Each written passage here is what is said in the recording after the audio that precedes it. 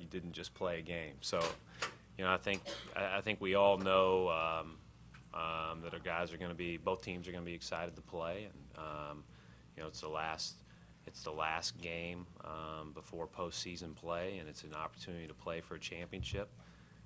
It's not a neutral court. It's not it's one of those things where we're going to have to play very well to have an opportunity to win, and that's the way it should be at this time of the year. And our guys are looking forward to that challenge, and a great challenge it is. Milwaukee is playing great basketball, and they really give teams fits in a number of ways. What are your concerns about them, X's and O's wise? Well, I think you can go through the list of things, but I think you're always concerned about X's and O's, but you're more concerned about the guys on their team. And Rob's done a great job of putting his players in spots where they can all be successful, and they all are very, very skilled. You look at Hill. Hill's fantastic, obviously, and nobody can speak to that more than we can over the past couple years. But then you look at who they've got around him and how they spread the floor around him, and they really beat us two ways. And so that's why we're going to have to just be better than we've been. And they beat you 2 times. Is that any? I wouldn't say extra motivation. Obviously, it's all up there. You don't have to be. You don't get motivated. You don't get motivated to play this game by anything other than the fact that you're in the game. And so that's, I don't think it's any of that. They played really well both times, and we played pretty well the second time. We didn't defend them as well as we would have liked to, and hopefully that has spurred us to getting better. But at the same time, they've gotten a lot better. We're unquestionably the 2 hottest teams in the league, and I think that certainly the motivation is to try to play as well as you can to win a game and to play for a championship. Is that intentional to kind of build to a crescendo and be one of the hottest teams at this point? Well, I don't want to. My goal is not to get worse. You have to always be getting better. That doesn't always show itself in the results, though. And one of the things, and we're in this time frame now where people talk about bubbles and people talk about different things, and I'm proud of our guys because all they've done is focus on the next task and played well, and that's what we should be trying to do. And historically, especially in 3 of the past 4 years, we've been playing pretty well coming into this month. How good is this one? Obviously, you've been on the biggest stage, but these games are pretty important to championship week. People see the fans storm the court, the excitement in every game. How fun is it to be a part of these games? I think it's really fun. It's what you play the whole season to get to, and that's why you try to continue to get better. It's why you practice. That's why you do all those things. And to be able to play in a championship game, I think that's what it's about for a student athlete. Matt, could you be a tour guide in Milwaukee now that you've been here so long? You guys have been bored here for several days now.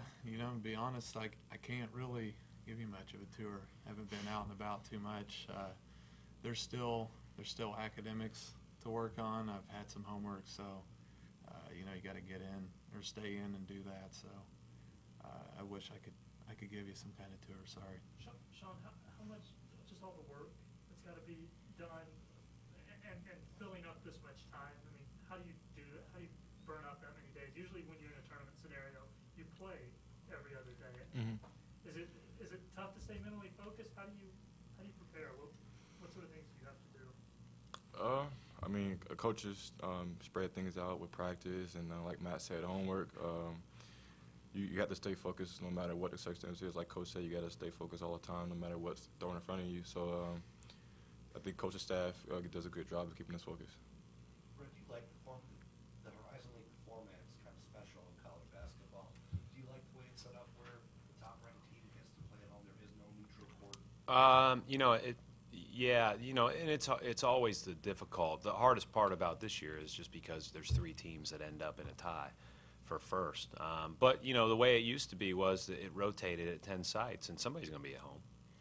And so you're going to have to play teams at home, and to earn your way into the postseason, then you got to be able to do special things.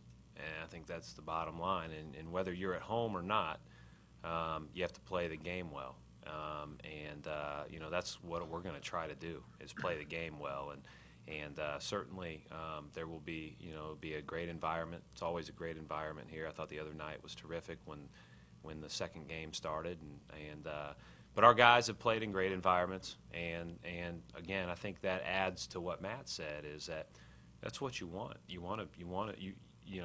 It's better than the alternative of not playing in it. Shawn and Matt, I mean, for both of you guys on Saturday night, it was your first Horizon League tournament game, not at Hinkle Fieldhouse. Did it just feel a little bit more like a tournament atmosphere playing on a neutral floor? And is that something that you guys embrace a little bit, because the last couple tournaments you guys have done pretty well? Yeah, I think it helps to have played in, or even in a preseason tournament, and you play teams and you play them on a neutral floor. And we had a really great following. I thought we had a great amount of fans, and that really helps. I mean, I'd be crazy to tell you that it doesn't, but I think playing in those preseason tournaments and playing on neutral floors does help. Shawn, did it feel like you were playing for a little bit more just because it was, a neutral court, the Horizon League tournament game away from Hinkle Fieldhouse? Yeah, I think you could say that, but going along with Matt said, I think the bus that we had, people coming, fans supporting us, made a big difference in the atmosphere we're playing here. Brad, your analysis of UW, what have they done to turn it around, particularly in conference 10 in a row, getting it going here? They played so well against us the first time we played here. And then they lost a couple, but then they played so well against us at our place. I've never really seen them. I've never really seen the side before the turning around side. They are. I just tell you what they do really well is what I was saying earlier, is they've got skilled guys around Hill, and Hill's a really tough guy to match up with. And once you leave one of those guys, you're rolling the dice. And I think that's the bottom line. And they do good. They run good actions. And they put guys in the right spots, and they make it really difficult to guard. And on top of that, they do a great job defensively. And I think they've really, I thought both games really were tuned in, and we've got to be really tuned in tomorrow. And, I just think they've got it going on both ends of the floor. And I don't know, I'll be honest with you, Jim comes down and tells me who makes the all-league teams, but I never read it, and I never really think about it all that much. But I think Kalen Williams has meant as much as any addition to any team in our league with the way he runs the show for them. He's a great passer. He scores. He can do a lot of different things. He's a good defender. He's a smart guy. So he's been a great addition to an already very solid nucleus of guys. And a couple guys that probably were overshadowed for some of that all-league stuff. And I'm trying to figure out why Boyle and Meyer and those guys with the statistics that they put up weren't honored. Matt, 2 overtime losses and then a 2-point loss right there to start February. Did you guys have to come together, or was it something where you knew that the spark was that you were gonna be able to carry this, what you've been able to do down the stretch, or was there any doubt at all that you'd be able to turn it around? I think you do start to have some questions come up, or what is it going to take? What do we need to do? There was a lot of those things that were going through my head a lot. But it takes a certain collectiveness, and I think that the team's done a really good job of coming together, and it's clearly been a change on the defensive end that's sort of sparked it, and that's where Butler wins games. Brad, was it a little bit unexpected the way that Milwaukee kind of broke you guys down in that second game, because it did look and kind of feel so much different from the first game? They had so many shots in the first game, and then it was Kalen penetrating. No, it wasn't unexpected as much as it was what we were. Our intent in the second game was probably to defend the three-point line a little bit more. And the bottom line is they made plays, and we had a chance to win the game, or at least we were in the game with a chance to win it, and we didn't at that time. And that's what we struggled with for a couple weeks there. But I think those struggles have made us stronger with regard to finishing games. Now, we'll see how tomorrow night goes, and we'll see how the rest of the season goes, whatever that may bring. But no, it wasn't anything that it wasn't all that shocking. Again, I think it's somewhat of a pick your poison with this group that you're playing against. We'll take a couple more, then we'll break it down. Go ahead. Matt, I was just going to say, for those of us that live in this part of the country, whatever, last year is last year. And obviously it was a different chemistry, some different players, whatever. But playing on the grandest stage in this game, is there that quiet confidence that in an atmosphere like tomorrow night, you guys know what to do and you've handled it before? I think there's no doubt that being in those situations before does help, but it didn't necessarily help in those 3 games that we talked about.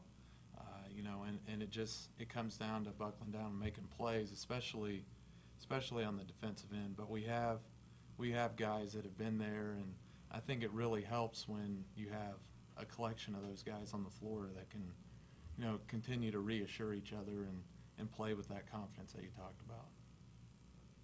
Brad, you were part of the coaching staff in 2003 and 2006 when Great memories.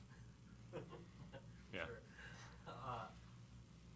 Is this sort of the game? I mean, when Milwaukee and Butler are playing for a championship, obviously, no respect to any of the other programs in the league, but, with histories of these 2 programs, is this sort of the league's premier game when these teams I are don't, playing for a championship? I think I've got a great deal of respect for Milwaukee, but I've got a great deal of respect for the other teams in our league. I don't want to say that it is a premier game, and I don't want to say that we're a premier team. The bottom line is we're the 2 teams playing for the championship tomorrow, and I think the atmosphere is going to be such that it's a great atmosphere. I mean, it'll be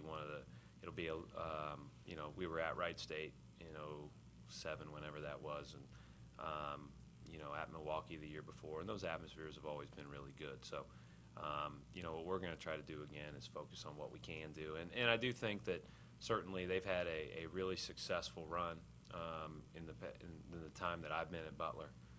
In my 11 years, I think we've had a really successful run, but I don't really want to.